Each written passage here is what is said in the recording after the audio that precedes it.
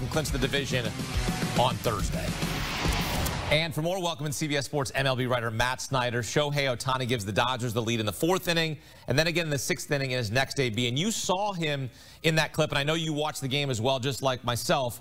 How about the emotion from Ohtani lately? I feel like we're seeing something different from him, Matt. Well, we are, and we heard for years and years with the Angels that he just wanted to make the playoffs, and it's one of the reasons why when the Angels were on the periphery of contention last year in July, heading toward the trade deadline, they kind of went all in and did all they could to try to add to the team because they were just trying to make the playoffs so they could re-sign him.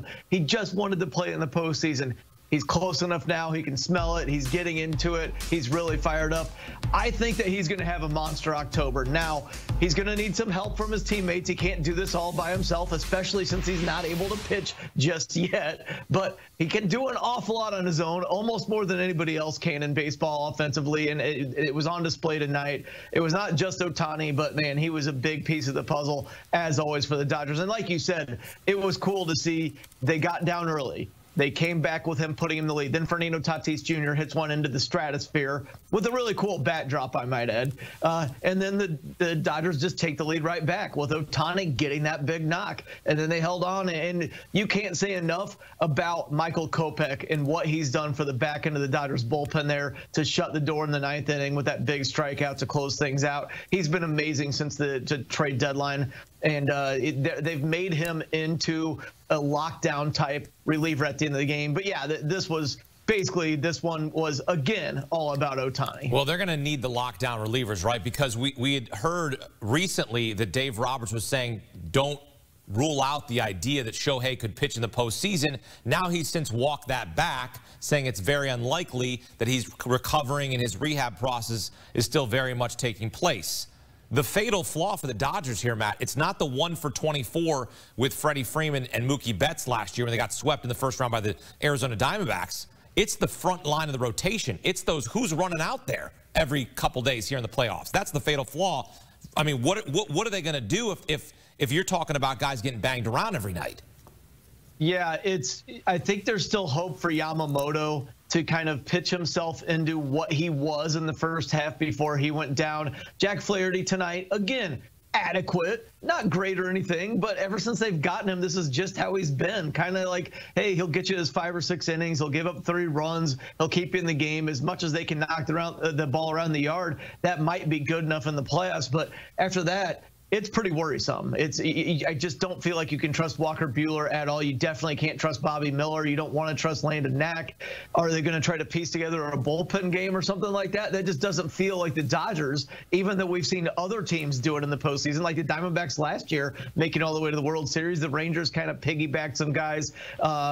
It just doesn't feel like this is something that the Dodgers should be doing with the organizational depth that we've grown accustomed to seeing that they've had on the pitching side, but they've just had so many injuries this season. They're going to have to piece it together in some way, shape, or form. I do think a lot of that is going to be Yamamoto and Flaherty. And then after that, I mean, we'll see. We'll see. It's a lot of question marks. If the season ended today, which it doesn't, ends on Sunday, they, of course, have the first-round bye, but they would play the winner of the Padres and Mets, which would be a difficult first-round matchup. Again, the Dodgers can clinch the division on Thursday. And speaking of the Mets, the critical series between the Mets and Braves postponed, set to play a doubleheader on Monday.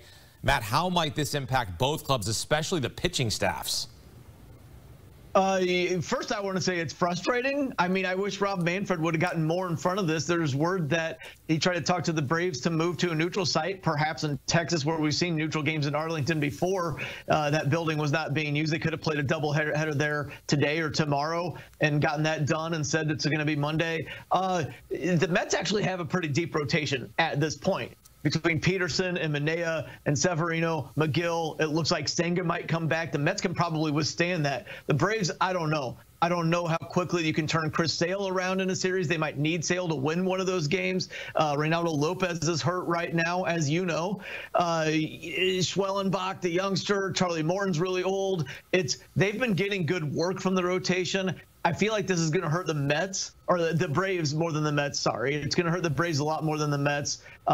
Either way, it's a really bad situation for Major League Baseball. You'd like the Monday to be off for any playoff teams so they can kind of line the rotations up how they want for Tuesday if they're going to be in the wild card series. And now it looks like they're going to have to play a doubleheader, because now they might not play these games if they don't have playoff implications, but I don't know how, as close as they are right now, especially with the Diamondbacks being involved, I don't know how we get through Sunday and have these two games not mean something. So it looks like we're going to have a doubleheader, and they're both going to mean something, and that is going to kind of mess with the pitching heading into the wild card series. They're going to play a doubleheader, at least scheduled to do so, the day before the postseason begins. So basically for the Mets, they're going from Atlanta to Milwaukee, back to Atlanta, and then they could be going to the West Coast to play the Padres in the first round, depending on how everything shakes out. So it's a traveling sector, which those guys live for that. Yeah, just find a neutral site and play it. I'm not sure why we have to make this so complicated sometimes end of the season. The Yankees are kind of making things complicated. For the second night in a row, they lose to the Orioles, fail to clinch the AL East, only have a half-game lead on the Guardians for the best record in the American League. The top record, of course, as you know, Matt, guarantees home field advantage until the World Series. Yankees play the Orioles Thursday, then wrap up against the Pirates. Guardians host the Astros. Who's going to be the top seed in the American League when all said is done? I'm going to say the Yankees center themselves here. I'm going to say that they go out and get the W with Garrett Cole on Thursday, and then they take care of business in the final series there. And, you know, like the Guardians, Astros, I don't know how much the Astros have to play for there, but the Guardians are going to be setting themselves up as well. It's tough. I think I'll stick with the Yankees, but we've seen them, right? We've seen them all year be really inconsistent. They go through these funks where it doesn't look like they're ever going to win a game again. And then at the drop of a hat, they just get really hot again. So like I said, I think they're going to get the win Thursday, and I think that propels them into that final series where they go out and grab the series, and they end up as the #1 seed. But I would not be surprised at all if I'm wrong, because I do feel like I said, I think the Guardians probably have a little bit more to play for than the Astros in that final series. And the Guardians are tough, man. They've been counted out a lot this season. I have counted them out a lot this season. And I guess I kind of just did again when I said the Yankees are going to be the top seed. So, hey, maybe throw your money on the Guardians. Well, premium matchup on Thursday between the Yankees and Orioles. You got Corbin Burns against Garrett Cole. So, that's going to be quite the scene there. And again, when all is said and done here, and with baseball, we will have it wrapped up for you right here on CBS Sports HQ. Matt Snyder recapping the night in baseball on Wednesday night. Yankees have won 27 World Series titles, the most titles in the history of the 4 major North American sports. New York, though, hasn't won the Fall Classic since 2009. Yankees have the 3rd shortest odds to win this year's World Series, behind the Dodgers and the Phillies. Coming up, the Yanks look to put the finishing touches on a divisional title. Could 9-9 power a comeback, or would the champagne stay on ice? Then we go from the top of the league to the very bottom. Not sure how you celebrate a record number of losses, but maybe we won't find out. Extras on the south side, we got the historic baseball record ball up for auction at $1 million price. In 2024, the world of baseball witnessed a remarkable feat as superstar Shohei Ohtani achieved one of the most improbable records in the sport's history.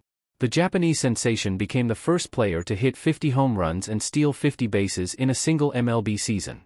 The very ball that marked this historic achievement will be auctioned off until October 9th, with an opening bid of $500,000, approximately 2.73 million Brazilian reals.